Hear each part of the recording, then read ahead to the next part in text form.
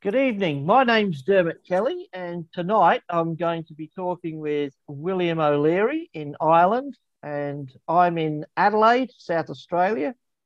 And we've been friends for 6, 7 years, I believe. So, without further ado, I'll introduce you to William. How are you doing today, William? How you doing, Dermot? Nice to see you. To see you. Yeah, Nice. Got us to yeah. talk to? And would you like to tell our viewers how we first met? Because I think a bit of background first would help the viewers to understand how we interact as well as your story, because tonight is all about your story. Or it's not tonight for you, but it is for me. Hmm. Well, at the rate we're going, it'll be soon the other way around. Don't start. Don't start. Okay. Okay. Okay. Yeah, I know we've been good friends now for what? 8 years. 8 years. Okay. It was something. Is it more? What am I talking about? Much I more than that. What I am I think talking we're both exaggerating, but never mind. I think it was when I was interviewed with Alfred about? Weber. Yeah. Yeah. Yeah. You saw the video and Yeah. you Yeah. contacted me by email. Yeah. How long ago was that? Without checking the email, I've got no idea, to be honest. But Well, well, that's a what handy start. I what I would like to know though is it ended up in my junk file, and normally I would just delete anything in the junk file. But obviously, being aware of spirit guides and spirituality the way I am, I just knew that this particular email I had to open. And when I opened it, I realized it was genuine. And I thought I better answer. And I answered. And we, I believe we Skyped not long after. And we chatted for, crikey, it was at least 4 hours. At least 4 hours. First time we'd ever met. And it was like, wow. And I remember saying to you halfway through, it was probably 2.5 hours in, and between the screen and myself, I saw the numbers 1,000, which is 1,000. And I distinctly remember saying to you, do you know, it feels like it's been 1,000 years since we have connected. Is that true? And I believe your exact words were, I believe so, Mr. Kelly. So, would that have anything to do with why you contacted me, or did you just see my video and thought I'll give this guy a bit of a run for his money? So, No, it's what you actually said, Dermot, and it resonated a lot with me. right, So it was the first time I ever did it, by the way. It was make contact with anybody. yeah. I've only done it twice.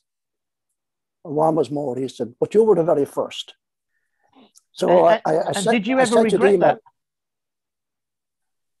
email. that? Obviously not. That is a loaded question now, Mr. Kelly. That's a loaded question. Oh No, dear. actually, no. Yeah, We hit it off. We hit it off straight away. Yeah, yeah. absolutely. Yeah, yeah. And I believe since we've realised why, but we'll keep that private for now. But Mm-hmm. Well, it will okay, come so out. sorry. It will come out Oh, will it? eventually. Oh Okay, yeah, yeah, there you go. The truth will always surface. absolutely. Okay, so I've already explained how the first Skype call and how you spoke with me. So I guess we'll talk a little bit about your story, because you contacted me recently to say that you've got something important to say to the world and to individuals, but there's got to be some sort of a background for people Mm-hmm. to hear about so that they can put the puzzle together.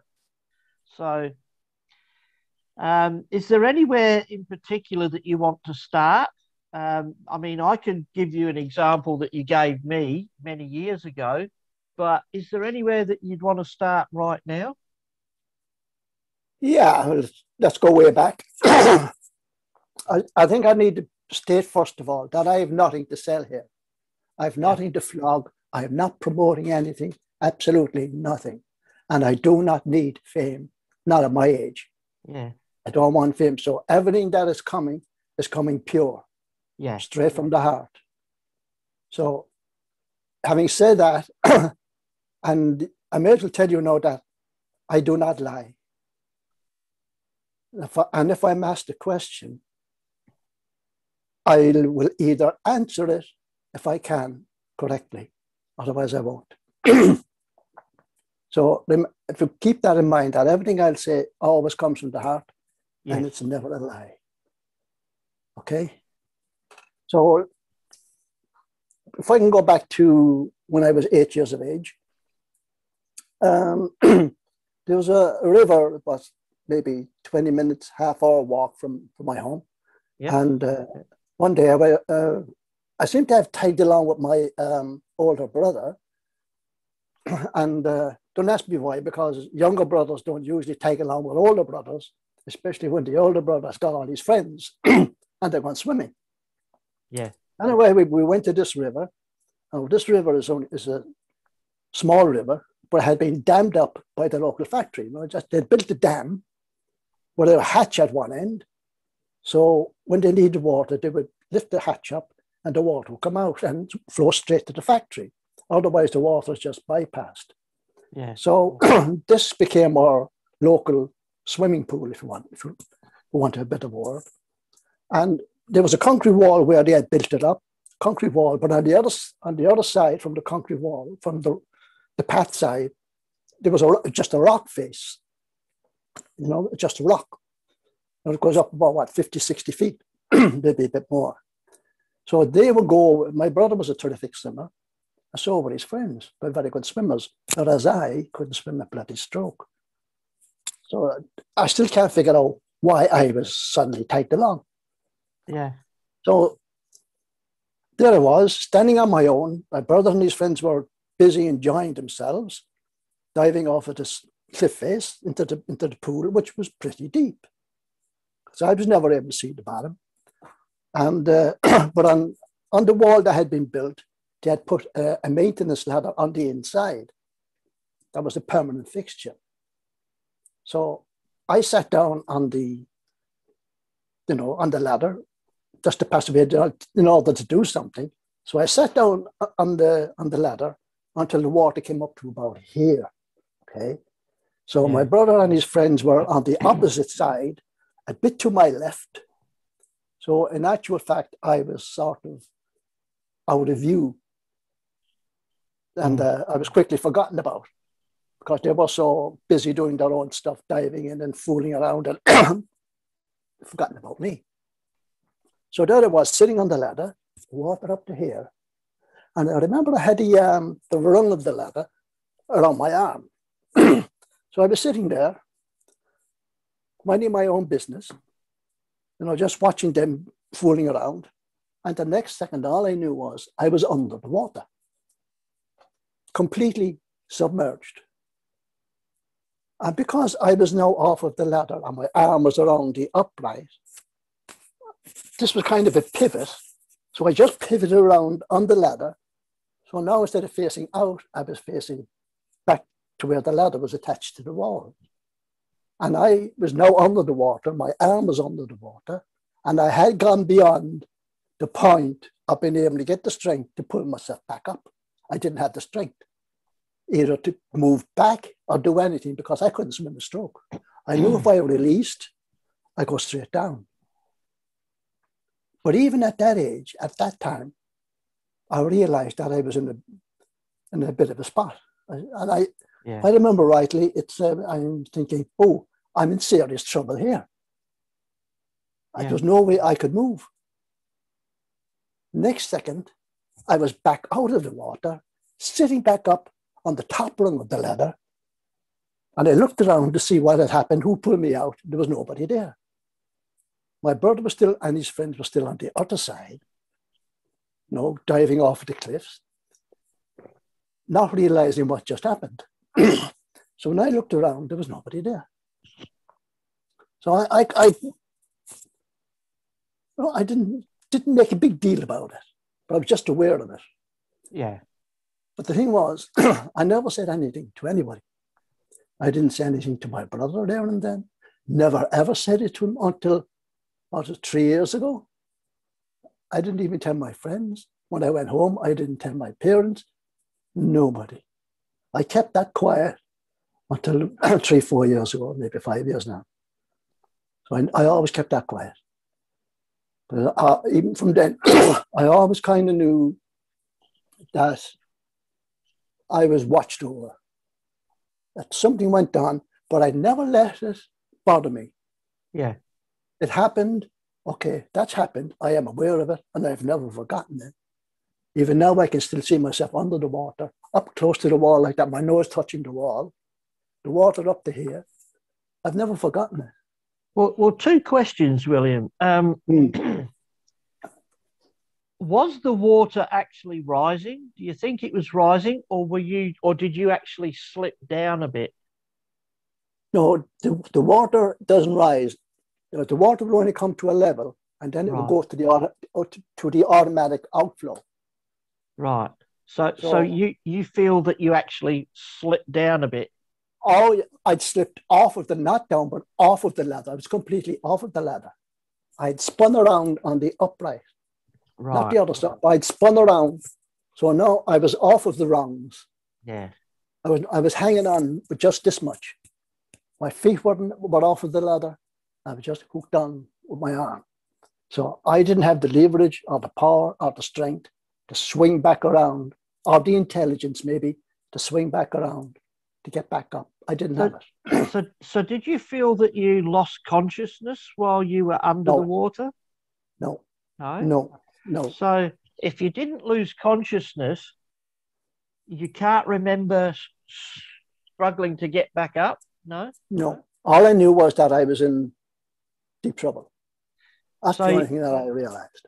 We've often heard in well, I have, where people have been in car accidents or any type of accident, and miraculously people are saved when they should have died. So I relate this to, for example, soul contracts, where we have many exit points in the life that we're going to live, and we choose at which points we're going to leave. Now, obviously, you weren't supposed to go, so you didn't. So they had to step in, divine intervention, to save you, because that was a genuine accident, obviously. And was it? I've often wondered about that. Only recently I started thinking about that. Was it an accident? Was it? Yeah. I don't know. Yeah. To me, it always seemed like I was, because the funny thing was, I don't remember actually slipping. I don't remember going, oops. The only thing I remember is being under the water. That's all I remember. I don't remember actually slipping. So interesting. So after this experience, did you actually have any more that was similar, where you were still conscious, but something happened out of the norm? Yeah, well, it's only in hindsight, when you're looking back, that you kind of see everything happening in the sequences, and you were never thinking too much about it at the time. No, but when I was around, when I was, must have been around the same age. Or maybe a bit younger, I'm not too sure. But anyway, around the same age, I stood on the rusty nail. The nail just went. In those days, we just had the flip-flop sandals. I was taken to the hospital, but I don't remember getting a tetanus shot. That's the thing. But that night, I was at a very, very high fever. Really, really high fever. And I remember my father I had my leg out over the end of the bed, and he had my foot caught, and he was squeezing it tight. And I don't know what happened or where the doctor came from, but suddenly there was a doctor there. And I can, even now, I can still hear him saying, give me a scissors. I need a scissors. So my mom got a scissors, handed him the scissors, and he done something with the scissors. And that's all I'd remembered at that time. He just done something with the scissors. And the next morning, I was fine. Happy chappy. Not a bother. Not a bother. It was only recently that my eldest sister said to me, when I was speaking about that particular time, she said, she said, you were supposed to die that night. I said, really? She said, yeah, we were all expecting you to die. You should have died from poison. Ah. So that is something out of the ordinary, isn't it? Yeah, I never told that to anybody. Yeah. Wow. So how did this affect you as a youngster, having these sorts of experiences? Not a lot. Not a lot. Okay. Not a lot. But the one thing I could never seem to fit in. I was always trying to please other people, to try and fit in. Yes. Go around with a group of other your pals, and you're always trying to fit in, but you never quite make it. You're always on the outside. You're part of the group, but you're not the. Yes, you're not part of. You're not the flavour of the month. Yeah. Yeah. You were kind of always the fella at the back. Yeah. That's the way life went with me. And the other thing was, I always hated school.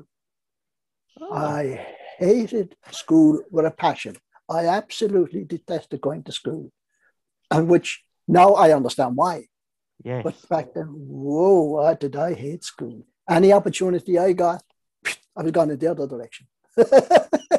Well, we're very similar in that aspect, because I hated school as well. Yeah. And I too was in the group, but I was never the focus. I was always the one in the back, like yourself. Yeah.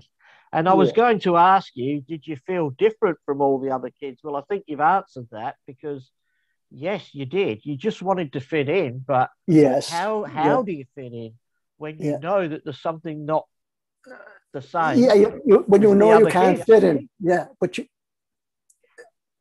can't figure out why. How come I can't fit in? You just accept things as you go along. Kind of grow, you just kind of fit in, make yourself fit in, and accept things the way they are for you. And this is why, as we get older, we realise that there are pieces to the puzzle, and we go, hang on a minute. And we look back in hindsight and we put it together and we go, that's why it happened. Yeah. So you will never see the signpost when you're there. You don't see the signpost pointing along. It's only when you look back you see all the signposts heading in your direction. Correct. So, these things happen for a reason, as we know. Yeah, absolutely. Yeah. Okay, so are there any other experiences that follow on from this, or is this, I led a pretty normal life from then on. The place where I was born at home, by the way. I think the rest of my brothers and sisters were born. And in the nursing home or the hospital. But I could never figure out why my eldest brother and my eldest sister always didn't have much time for me. Every chance they get, they'd pick on me, And again, it was only recently that I discovered why. Apparently, when I was born, my mom said to my brother and sister, he's special. Aha. So straight away they go, oh, he's special. What are we? So they kind of resented that. Yeah. And always had that against me. Oh, he was special. But they never told me. It was only recently she said that to me. And then I said, but you never knew why I was special. Then I told her. And she was, ooh. But wow. My elder sister is highly psychic. She's very, very clairvoyant, but she never used it. I mean, she would have people coming into the house, coming into a room. She'd be looking at them, wouldn't know who they are, and they'd walk out through the walls constantly. But she never pursued it. Yeah. And I had a conversation with her, and I said, "You had a gift, you never used it. People were coming to you for help, and you just ignored it." But, I know that now. Yeah, but don't you find that, and I'm sure you have, because we have talked about this in the past, but as we reincarnate, we come here for different reasons. Obviously, we're all here to learn and to help one another, but some people are here on certain missions, and some people are here to entertain, some people are here to educate, some people are here to teach, some people are here to heal. Whatever that gift is, we all have free will, and it's whether we choose to use that free will or not as to whether it works or not. So not everyone that's incarnated with a mission actually fulfills that mission, as you know. quite true. Yeah, quite true. But those of us that wake up to a degree and join the dots and look back and see the signpost, it's then and only then that we can actually say, hang on a minute, what's going on here? And then we start tuning into our intuition, gut instinct, whatever it is, and we realize, hang on a minute, I'm here to do something. So I guess that's why I think we resonate, is because we both have similar views. I don't think we agree on everything, but I don't think anyone ever should. Absolutely. Yeah. If we can learn from one another, that's great. Absolutely fantastic. Mm. So, Yeah. okay. Yeah. When I was moving on, just when I was going to school or just after school, I said I wanted to become a doctor. Yeah. And they just laughed at me. You're a doctor, forget about it. And but I was always interested. I remember I used to get a sheep's head from the butcher. I get a sheep's head, Yeah. and I start slicing it open. Look at the eyes and all that. I remember I would do that. Oh, wow. So I found it fascinating. I used to play marbles. I used to play marbles as well. Don't get me wrong. Well, I was kind of over the marble stage. Yeah. You know what? Yeah, but I used to do it. I'd have the knife and I'd be trying to cut open the skull and all that. I think my mum and dad were totally disgusted at me doing this on the kitchen table, but especially when they're trying to dish up dinner. Oh dear. Yeah. So yeah.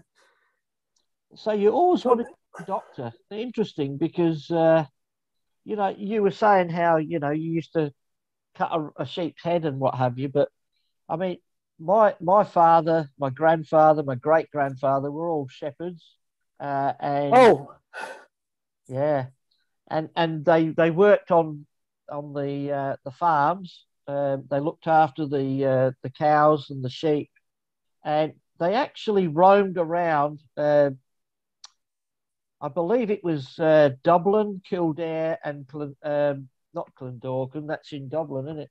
Mm-hmm. Wicklow. Yeah. The three counties, and the family lived around that junction, and for years they were slaughtermen and butchers by trade, but because they lived in small communities, they didn't, do what the mass slaughtering that you do today. It was obviously for the village and nothing else. Mm-hmm. And they used to obviously, thank the Lord for providing food. So I don't want to upset any vegans here, but that's the way it was hundreds of years ago. So that's my heritage, but I could never, I don't know why, but I could never do what you suggested. I couldn't even, kill an ant or a fly or anything like that. It was just, I don't know why, but I do know why now, because they're all living beings.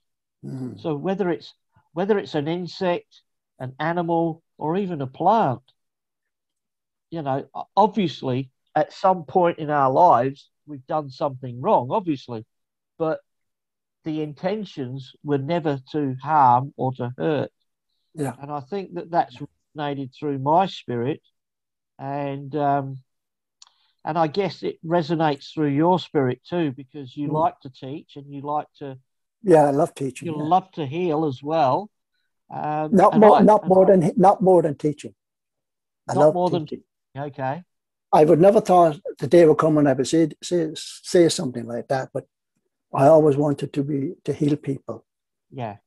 But I suddenly realized I was able to far more interested in teaching Right. about the spirituality. I was raised a Catholic. My house was my house was, I would say, strict Catholic, but go to Sunday Mass. Yeah. Then to come around, you go to Mass in the Lent. We used to say the prayers at night, the rosary at night, and that was a laugh in itself. But I mean, that that was my upbringing. But what happened is that I seem to have developed a very special bond with Mother Mary. Okay. Right? And she was always very close to me. And I remember not long after I got married, I woke up in the middle of the night and she was standing right next to me. Right? I didn't say anything. I just looked and I said, all right. And I went back to sleep. I can still see her even now, like, Yeah. that was in 1970, thereabouts. I still remember it. Turned around, there she was. I said, okay, went back to sleep. Fine. No big hoo-ha. Went back to sleep. That was it. I don't get excited, overly excited. I don't do things like that for some reason or other. But there you go. Yeah, where was I? Where were you? Well, you were talking about Mother Mary, and you don't get excited. You don't get excited over that. I mean, I too was raised a Roman Catholic. Oh yeah, that's what I thought. Oh, yeah. So, were you a Roman Catholic, or were you just a Catholic? I mean, I don't know the difference. Do you? No, well, it is Roman Catholic. Oh, okay. It's called Roman Catholic, and so that was my upbringing. Yeah. Until when I got married in the church, I was a right proper, trimming, a righteous upbringing. Catholic. Catholic. Yeah. Yeah. And until one day I was in the church and watching the priest, and I suddenly realized he doesn't know what he's fucking talking about. Pardon my French, he doesn't know what he's talking about. He hasn't got an absolute clue what he's saying. And he's talking a load of bullshit. So each time I go in there and I say, no. This is not right. Yeah. This is not right. There's something definitely seriously wrong here. Remember at the time, there was no computers. Mm-hmm. So there was no internet. Correct. All the books in the bookstores, well, all religion, from left to right, all religion, to this saint and to that saint and blah, blah, blah, blah, blah. Yeah. And down in the corner, right down in the corner, there might be one or two little self-help spiritual books. Correct. Yeah. So I didn't, I had nothing to go on, but I knew this wasn't right. Yeah. This thing is not right. There's something going on here. So I switched off completely from it. I said, this is not right. There's something going on that's not right. So now the reason I'm bringing that up is that I wasn't exactly a young man. So you're never too old to change. If I can do it, then there's no reason why everyone else can't do it, regardless of the age. Yeah. Regardless of age. And I was old. And if I'm able to change like that, but even though I'm supposed to be settled, take your pipe there and sit in the corner and be a good little man and smoke your pipe. That's not for me. It wasn't me. Well, here's the thing, William. Here's the thing, right? Now, I'm 5, 6 years of age, and I was to do, is it confirmation? Yeah, I think Yeah, Yeah. confirmation, right? And to be honest with you, I could not understand having mass in Latin when we're in an English church. It never made sense to me at all. And then when they did English mass, I was like you. I'm thinking, what is this? This is now I'm you've got to imagine this. My parents were Catholic. I was the eldest of six, but obviously before the others were born, I think I just knew intuitively that something wasn't right every time we went there. And at the age of six, I could feel a very dark presence, an entity in the church. Mm-hmm. And how do you explain that to your parents, when you're that age, when you don't even know yourself what the hell it is, you know? Yeah.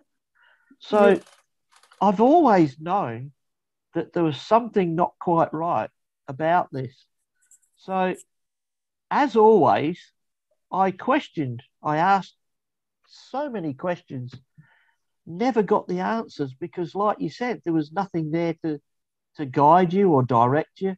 So Mm-hmm. you had to tune into your heart. Yeah. What's right?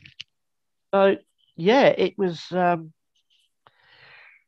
Yeah. obviously I knew I was different. So obviously you would have known the same. Yeah. So I Now, so sorry. just to finish out on that, Yeah. when I was growing up, I was fascinated um, when we used to do the catechism classes at the time and to start teaching the catechism. And when it come to telling all the stories about all the parables, about all the healings that Jesus did, right?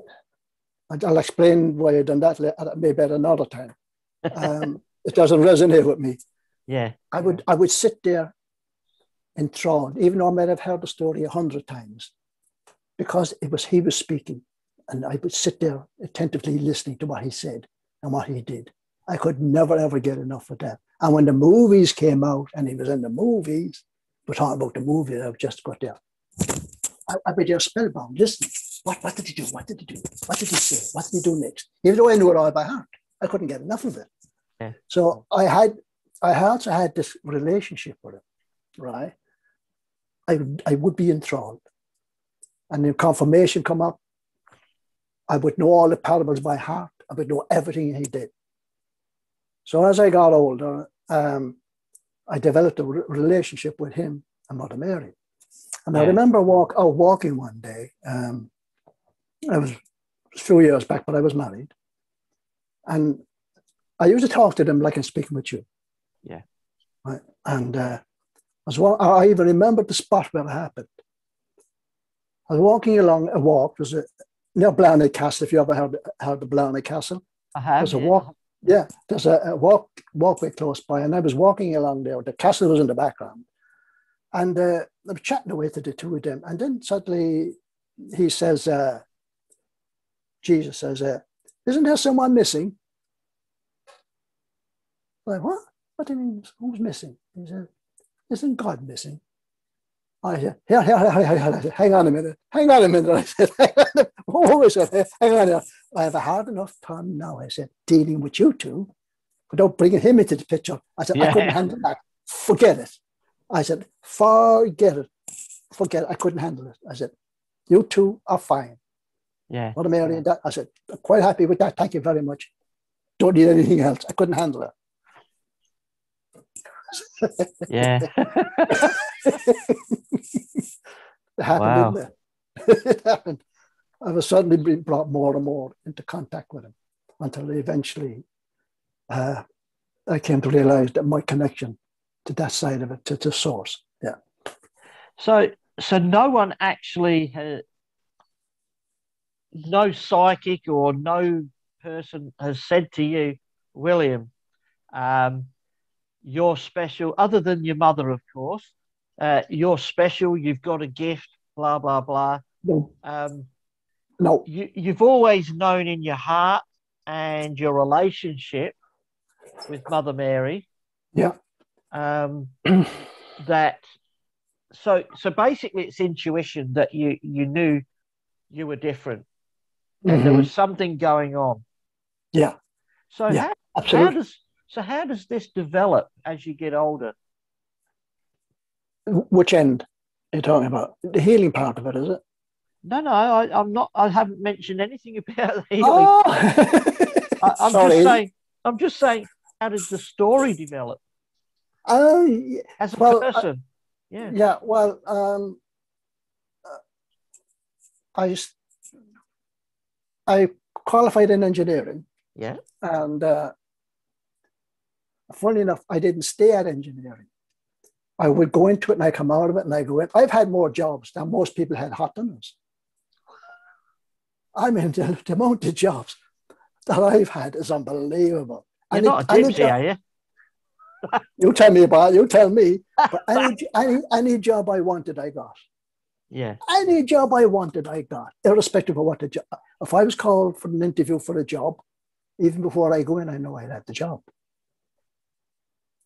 We'll figure that one out. It didn't matter what the job was.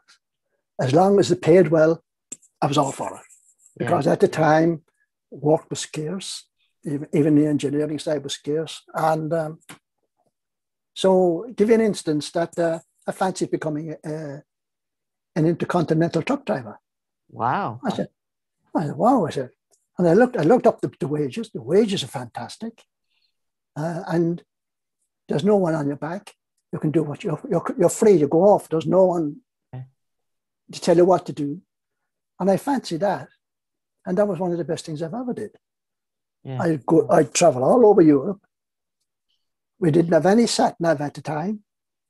We didn't Yeah. have any more. We didn't have any mobile phones. So Well, once you left, you wouldn't see it until you got back. well, back in those days, we had the road map, a physical Oh yeah, road yeah, map. oh yeah. The A to Z book, yeah. and and we go through London, you know, at horrific speeds. You know, Yeah. trying to we'd fly through London Bridge when it's not supposed to be. We go over London Bridge when you're not supposed to. But in art, I thought about Arctics, you know, a 40 did, what they call 16-wheeler now in America. We'd go over there, the London Bridge, in the middle of the night. No, no wonder it fell down. So we knew London by the back of our heart, Yeah. like the back of our hand. It's we know where to go all how if we were heading to Dover to catch the ferry. So it was Well, now bloody that great. you've mentioned London, Did I I mention London? oh, you did. You mentioned London Bridge, so you Yeah, mentioned okay, London, right, okay, yeah. and I I feel only the story coming on. Yeah, come on. it's only brief.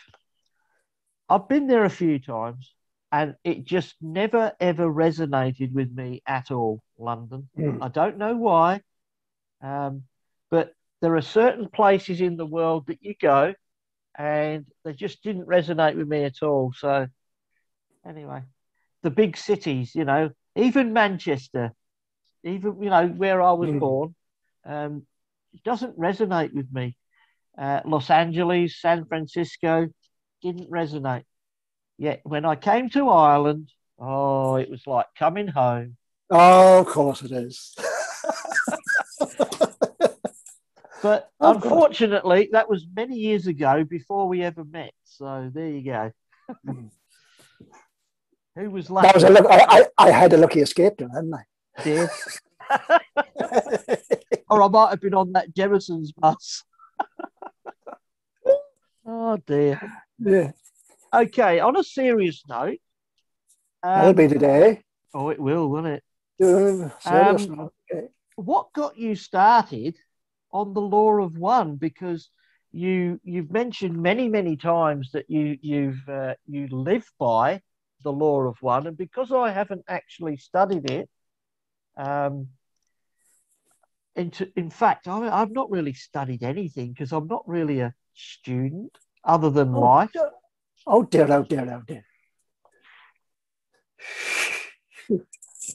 Huh, Oh, Stu. No, how did I get stuck in the law of one? Yeah, I got stuck into the law of one around the same time that David Wilcock came on the scene many years ago. Yeah. When he showed up with on the radio. What was it? What was the name of the big American station? If I knew it, I'll tell you. Right. Okay. What was the name of the show? Anyway, he came on the show, and I used to listen to him. I was fascinated. He was just had brilliant things to say at the time. Was it Art Bell show? Was it Art Bell? Yeah, I think Art Bell. Yeah. What was the name of the program? Oh, nah, come on! It took me a while to get Art Bell. Okay.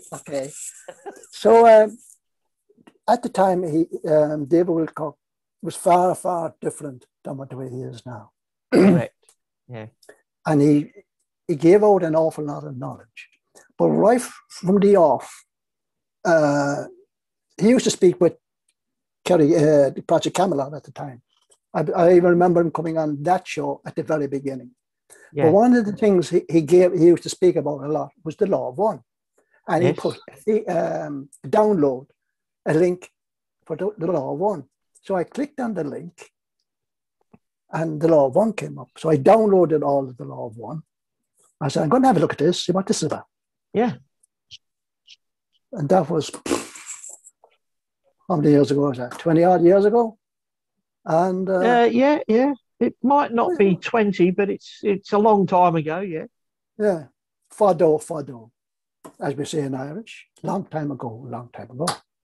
There's your first Irish word. Fado, always fado, every hour. Anyway. That's where you're wrong. I did learn 2 sayings in Gaelic, but that's the 3rd. Okay, carry on. What was the 4th one?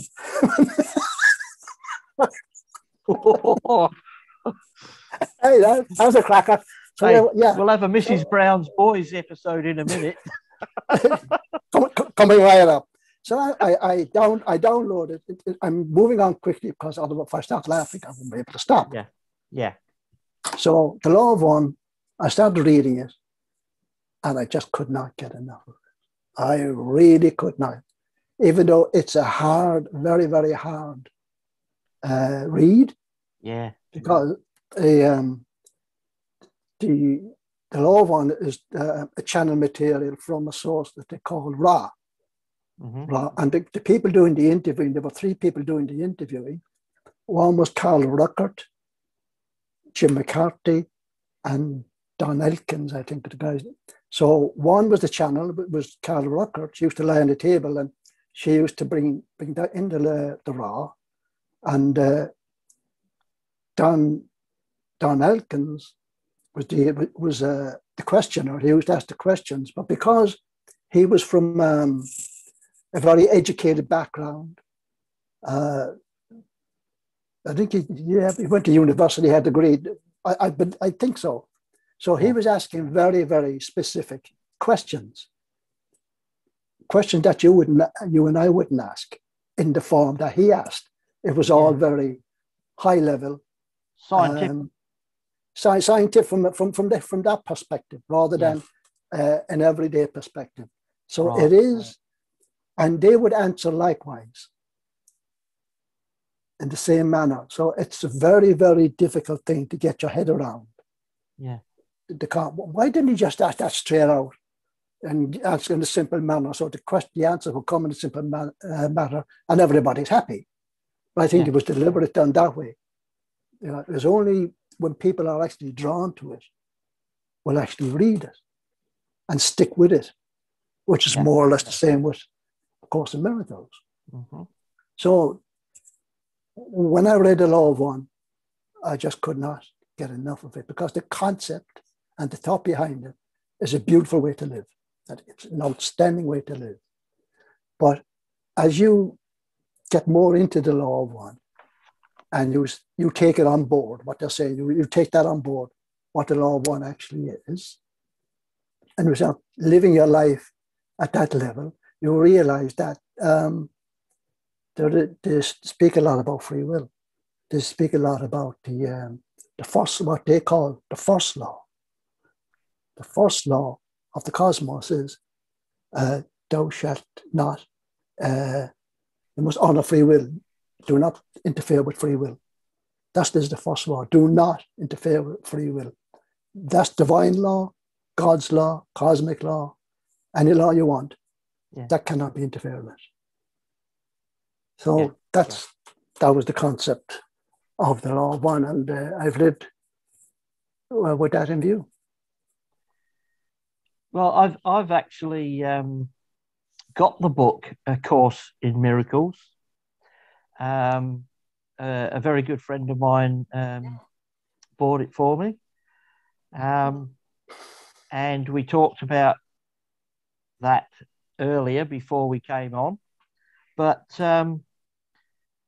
it was a very hard read for me because I have the concentration. Yeah. not very much. Okay. Yeah. I like to be jovial. I like to muck around, be the class clown. I like for me. Yeah, that's you. But I mean, I have my serious moments, obviously, but I like to entertain. There's something about my personality. I just love to entertain, but I teach through laughter. So although I might not be able to read and study the Law of One and the Course of Miracles, I kind of live the principles in a way because of the people around me, because I believe that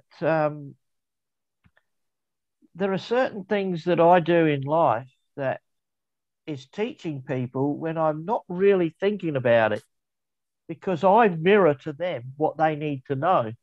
And I do it intuitively. So is that something that happens for you as well? Yeah, I'm a bit like that. I would need, something would need to hold my attention because I would go wandering off. My mind would just go somewhere else. So I would really need to focus. And that's the difficult part, because this thing is so highfalutin speech and all that. It's difficult to stay with the track. Correct. So unless you're specifically drawn to it, and it's the same, by the way, with the Course in Miracles. That's another extremely difficult book. But again, you have to be drawn to it. Like I was drawn to A Course in Miracles. By the way, in the Course in Miracles, not diversion for a second, is that there is no author to A Course in Miracles. Yeah. There is no author. It's transcribed, but it is originally from, I had to go with this word again, Jesus, but was passing on these messages. Yeah. But you get that very quickly from the book anyway, about who actually is talking, who's actually giving the messages. Yeah. So you come across that this was transcribed from him. He was given he was teaching A Course in Miracles. It is a teacher's book. It's not a book to sit down and have a nice jolly old read. Forget it. Yeah. In fact, it's not that. In fact, I did find that the parts that I did read, A Course in Miracles, was that it teaches you different principles, and it also teaches you to love from the heart and to cast aside the ego. Yes. And it's the ego that brings us all down at some point. Oh, the ego. I would love to devote a lot of time, maybe not this time, to the ego. To the ego. It's a fact. I call it the monster with 1,000 faces. The ego. Because it certainly has. And what happened, the Course in Miracles teaches you about there's over 1,000 pages in the Course in Miracles. Yes. Right? It's a pretty thick book. Makes a handy doorstop. Yeah. But which reminds me, the Bible, right? Yeah. I was sitting down one day and I don't know how we got onto this, but I realized I was hearing a lot about the Bible. Even though I was raised a Catholic, I never had a Bible. And never a Bible in the house. even in the house at home, Yeah. didn't have a Bible. So I was sitting down one day and I said, I'm going to buy this Bible and have a look and see what it's all about. This is only a couple of years ago. And I bought it. I came home, opened it up, sat down. Well, I sat down and opened it up, whichever. So I was reading it, and I was reading it, and I was reading it, and I'm going, what the bloody hell? I said, this is a load of old codswallop. Put it mildly. So I had the book, and I went, bang, whoops. I threw the book, and it bounced off the wall, down onto the floor. And I was looking at it, and I said, that's the best place for you. The floor, right? Wow. So I went to the window, right, where I usually do I didn't realize I was meditating at the time, but I used to make my connection out that way at nighttime. You know, I would speak a lot to make the connection. And I remember saying, here, I says, if that's you in the book, take a hike. I don't want nothing to do with you, pal. Take a hike. If that's you in the book. I don't want nothing, I said, to do with you. Take off. Yeah. Right? I refrained from using expletive words. So I said, don't want nothing to do with you, pal. So I turned around. The book was still on the floor. And I sat down. I sat down like this on the couch. And I was looking around and I'm saying, oh, now what are you going to do? What's going to happen now? As I realized, bloody hell, what now? But what I did was the leap of faith. I just done the leap of faith in order to find, I don't want to use that term God, but I think people are more used to this term God. I prefer to call him Father. He is my father, by the way. So I prefer to use that term, but in order to find him, you've got to get rid of God to find God. So it's only then that happens when you take that leap of faith. Yes. Yeah. And I took that leap of faith and never looked back. You see, if people are watching this and they listen to those words literally, they may not understand it, but I understand it from an intuitive point of view, because you have to accept all aspects of yourself and life to understand it. And that's very profound. Yeah, it wasn't me. It was someone up there that directed. I know it wasn't you. That's for certain. No, it wasn't you. Who's behind you? Who's behind me? That's Joe Biden. I'm actually a talking puppet. There you go. Oh, how the hell did that come in? Okay, back to normal. Yeah, back to the Bible. Yeah. But by the way, I don't want to offend anybody if they're totally. Actually, and that's something I would like to speak about also, if we have time. Well, speak away. No, finish what you're going to say. I've forgotten now. I must be thankful for small mercies, I suppose. Oh, yeah, okay, go on then. I was going to say the Bible is missing 16 books because I believe now, what year was it? Was it the 1600s? They took out 16 books from the actual Bible, didn't they? I'm not too sure how many, but I do know they keep around with it quite a bit. They left in certain pieces to suit themselves. Correct. I mean, it was based on the Nicaea treaty at the time, not agreement what was the year? 342? Yeah, somewhere around that. Yeah.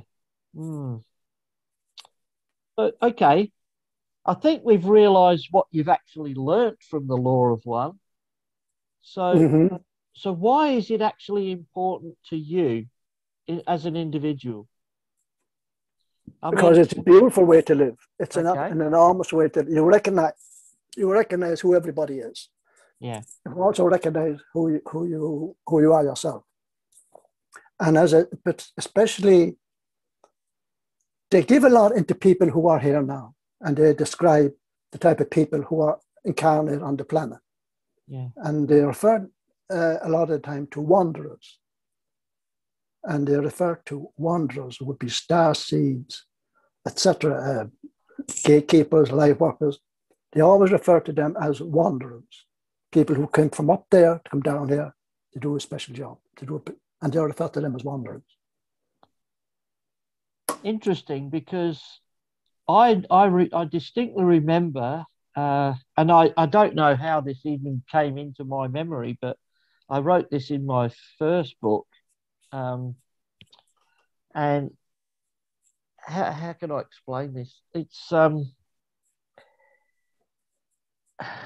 yeah, it's very difficult to actually put words to it, but okay, I'm out there in the universe as a soul, not a physical body, but something happened on Earth, and I believe it was Hiroshima, the atomic bomb on Japan, Mm-hmm. and out in the universe that resonated big time, and there was a call out to certain what you call star seeds or whatever. Um, they need help on this planet right now. They need help. Please, we need volunteers.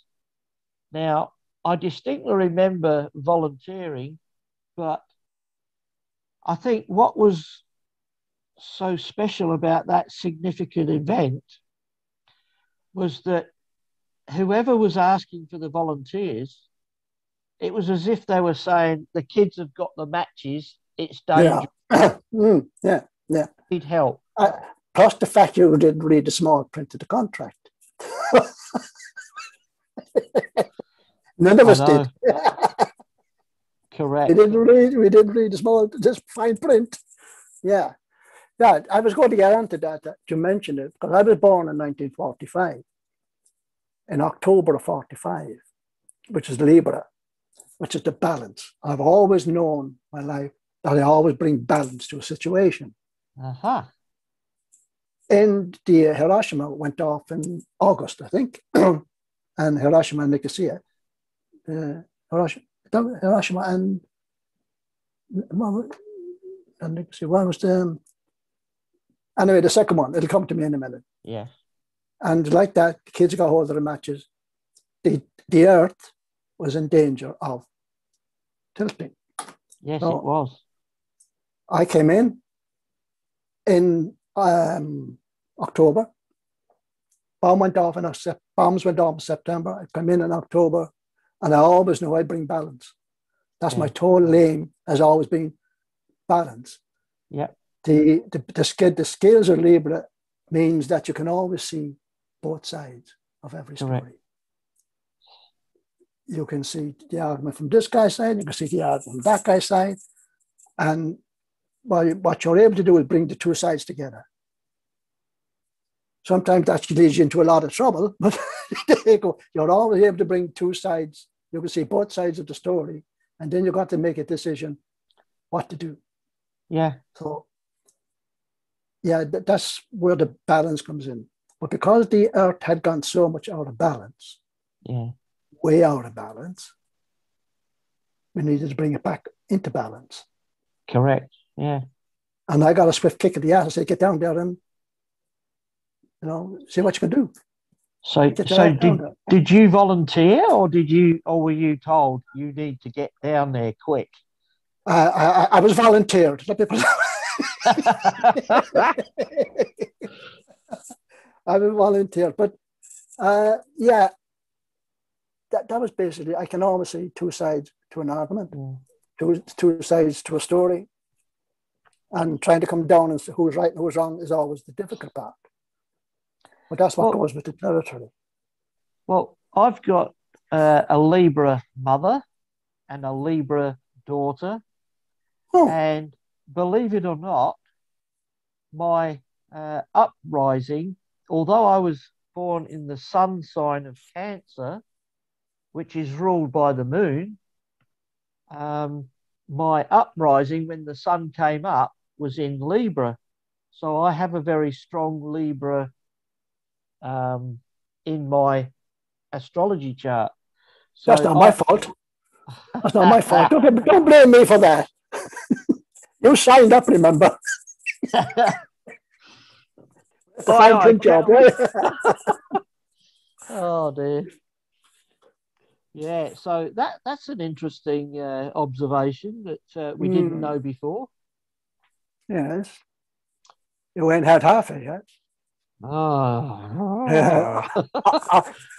Or no one has heard all of it before. I've only almost scratched the surface. Okay. Even on the other interviews, I've only always scratched the surface. So why do you only scratch the surface? Is it because there's so much to tell? There's so much to tell. Okay. So there's so much to tell. So that's fine. We can take as much time as you like, you know, we can do it over a period of 5 months, 6 years, whatever. It doesn't matter. Can we end this now? No, it's yes, it's time for a lot of truths to come out now. Yeah. I mean, I've been giving all this knowledge, which was another thing. I've been given all this information, right? Constant information for year in, year out, constant information or like insights, knowledge. From knowledge comes wisdom.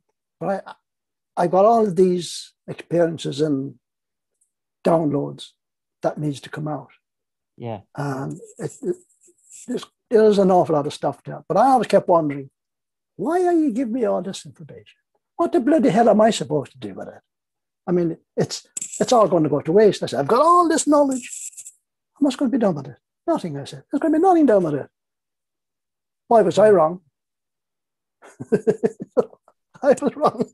Well, when we first met, I mean, I was the one that was public and you were the private one. And obviously I did a few interviews and wrote the first book, and now I've got the second one on its way. I didn't particularly want to become public, and I pretty much had a low profile ever since. But obviously, I'm going to be out there again because, like you say, you've got a lot of information to give. But I feel most people that are intuitive or starseeds or have got a mission, they're all feeling that urge and calling to actually do something. Now, yes. what is that? So is there anything that you can enlighten people with? Because people move places, jobs, you name it. They're going. You really jumped in there now, Mr. Kelly. Boy, oh boy, hey boy. And I was hoping this. Oh. My third eye's itchy now too, so it's obviously important. We didn't wash it this morning, so you kicked the hair out of your eyes. Yeah, that was another thing, by the way, with David Wilcock. He explained a lot about the third eye and then the shape of the pine cone and all of that. So that's a fascinating subject also about the third eye there. So he was the first one. Did you know that in Rome, in the Vatican courtyard, the biggest structure that's in there is actually a pine cone? Is that right? Yeah, it's huge. It's huge. A pine, and it's in a vase, but it's not it's a sculptured pine cone. And I think it must be 10, 12 feet high, a pine cone in a vase, you know, these sculptured vases, flower vases. Well, this thing is huge. The vase itself is higher than a man, you know. And then you've got the pine cone. So why are you up there suddenly got a pine cone? Why a pine cone? Of all things they could have a pine cone. I think it's also referred to as pine Pinecone Square. Right. I was looking quite recently, and I had the Vatican courtyard on it. So why haven't they explained exactly what's that doing there? Why have they got a pine cone? Why have everything else in there but a pine cone? Oh, a dirty short of yeah, they won't tell people, will they? No. Do you know that inside in St. Peter's Basilica, in the churchy in there, when the people are going in and out, right at the door, there's a statue of St. Peter, right? And because people are going in now, they rub the shoe, you know, it's a handy height, so they put up and they rub the shoe. But do you know they got that? They removed that statue from the nearby. What was the name of it? It was the Roman temple. Oh, crikey! But anyway, that was called after. It wasn't Peter. It was oh, crikey! What was the name of the planet? Oh. But anyway, it was called after a planet. The name is gone because I didn't mean to bring this up, but it was actually removed from the pagan temple, the Roman temple, and put in there, and they called it St. Peter. Wow. Peter. So that's where the statue came from. So the stuff that goes on in there is, oh, wow. Okay. Well, we've digressed from where we were heading. Just because I did this, was that a deliberate avoidance of that, or did you want to touch that in another video? Heaven forbid that. I got you. See, you have actually. It's yeah. This will take a bit of time. So how much Okay. time do we have? How much time do you have? We've actually touched on it already, but that it will come up because I want to introduce a lot of stuff with it, and not deliberately avoiding it. Okay. I actually want to tell you. I really do, but I just don't want to blot it out and say, well, what's all that coming from? But there's nothing there to back it up. Okay. So this is why when I tell you, I wanted to have the stories to back up what I'm saying and why I am saying it. Because everything comes in down to this final moment. And we're not too far from the final moment, by the way. So we better get through the interviews then, eh? Yeah, more or less. More or less. Yeah, more or less. Okay. It needs to get out there quickly.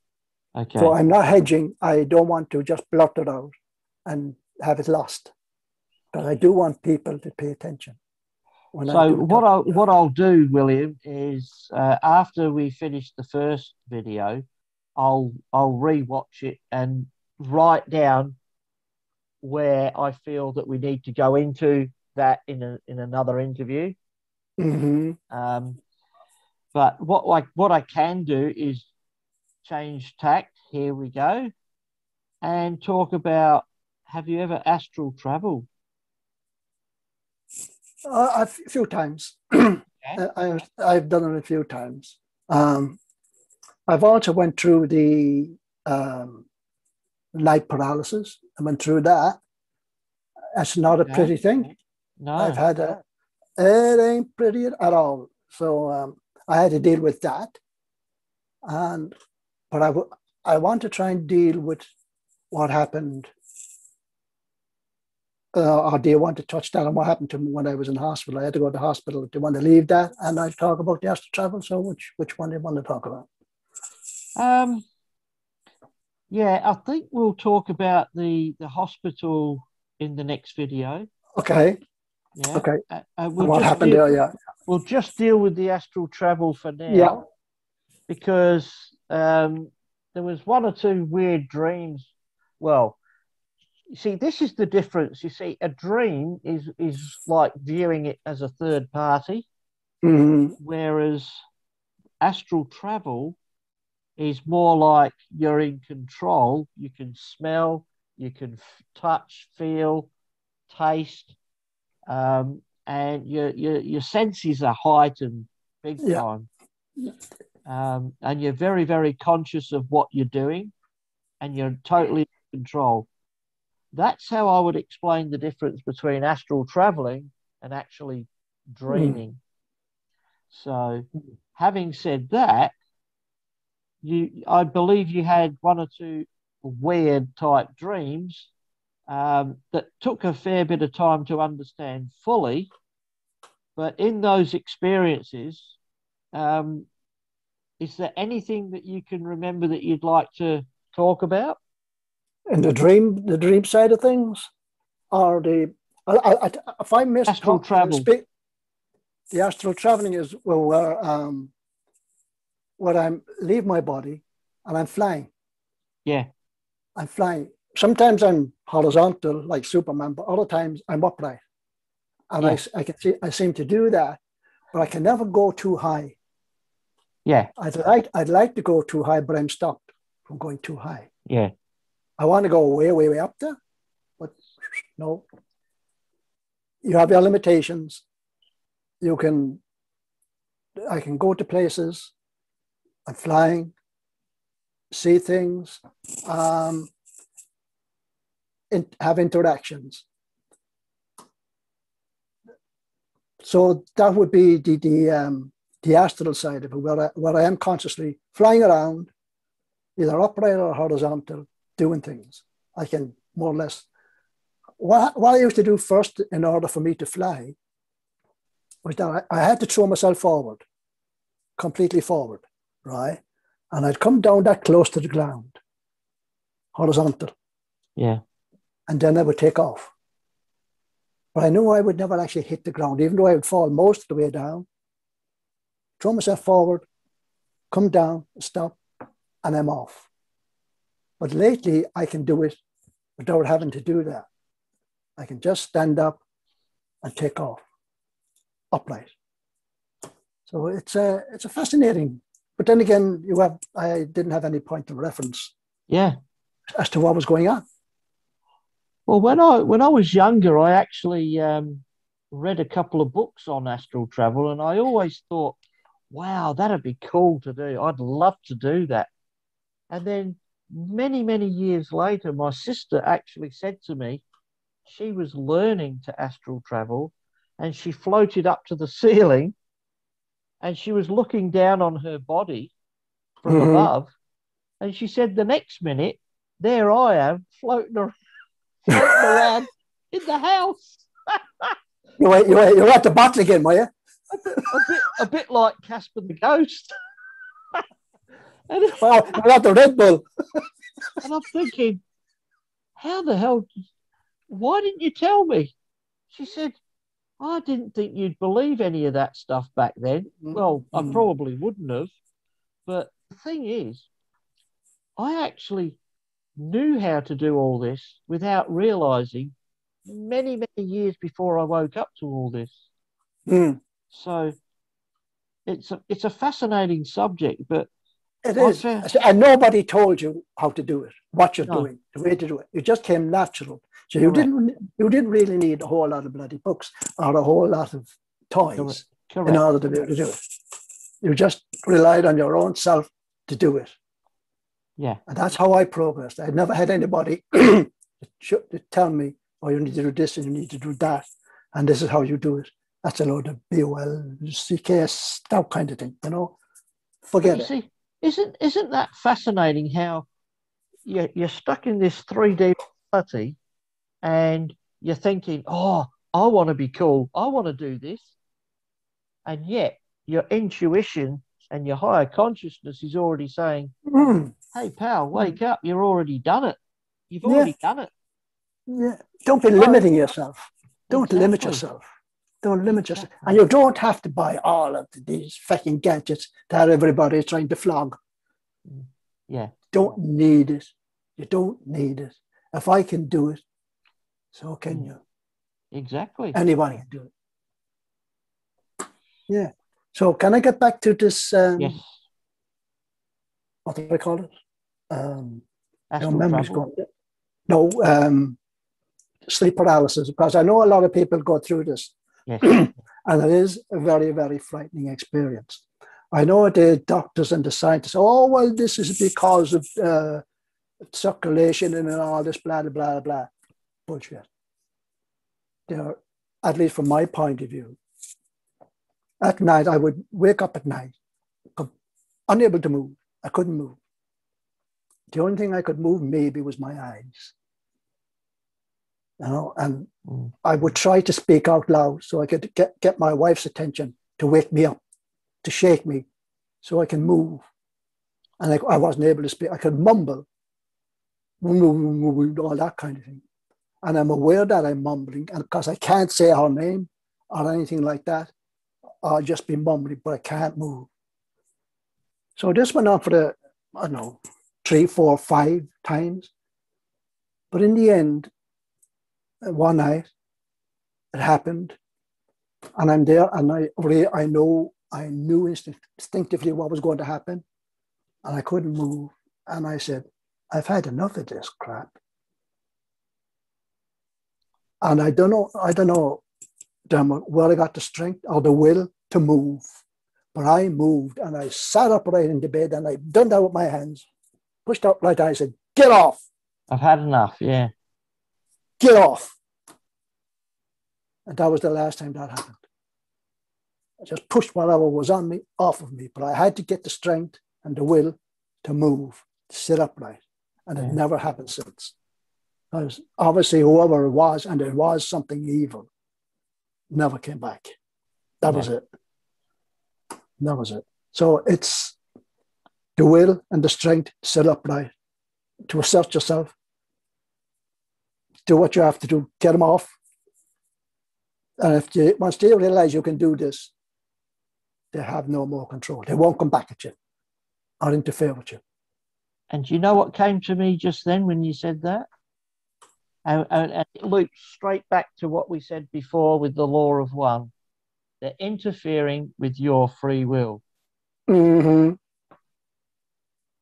So if your free will is to say, leave me alone, they have to. Yes, they're supposed to. But they have to. In actuality, they have to.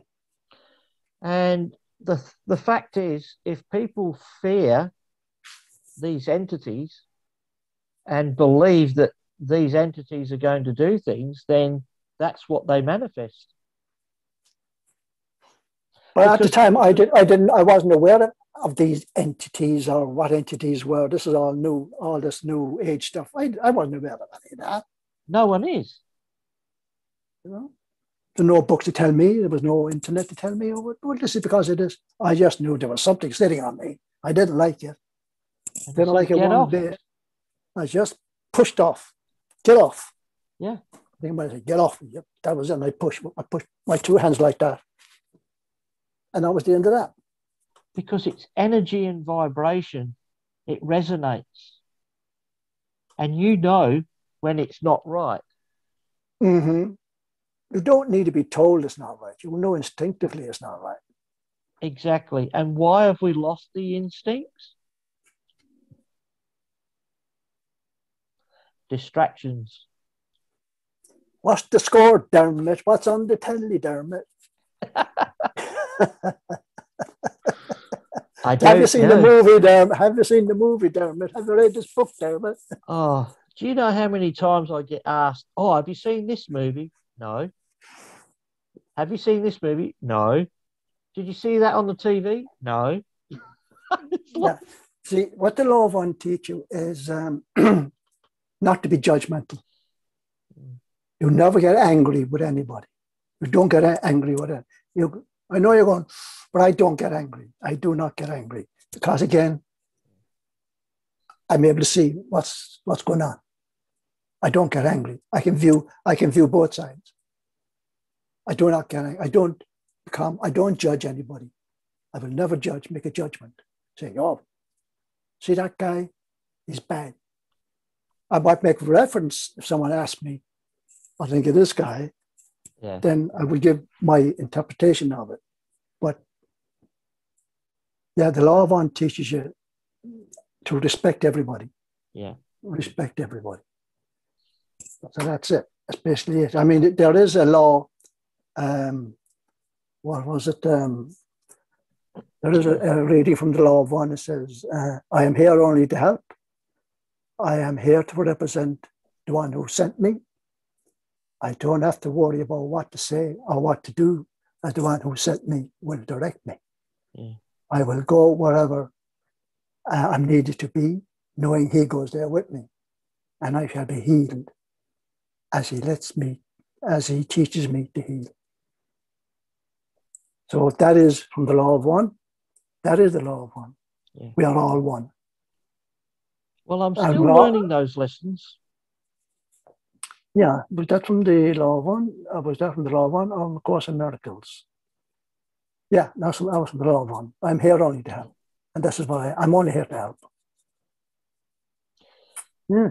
Okay, well, we've been on for an hour and a half now, so I think we'll wrap this one up for now, and we'll get back to some serious discussions. And look, it really doesn't matter how many videos we do.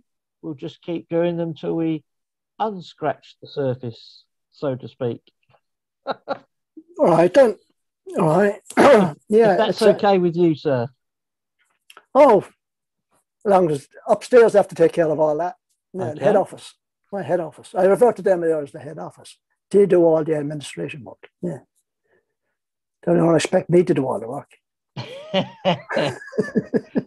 Okay, well, I'll leave it at that for now, and we'll resume this very, very soon. Okay. Thanks, Dermot. No worries. Catch you soon. Absolutely. Been a pleasure.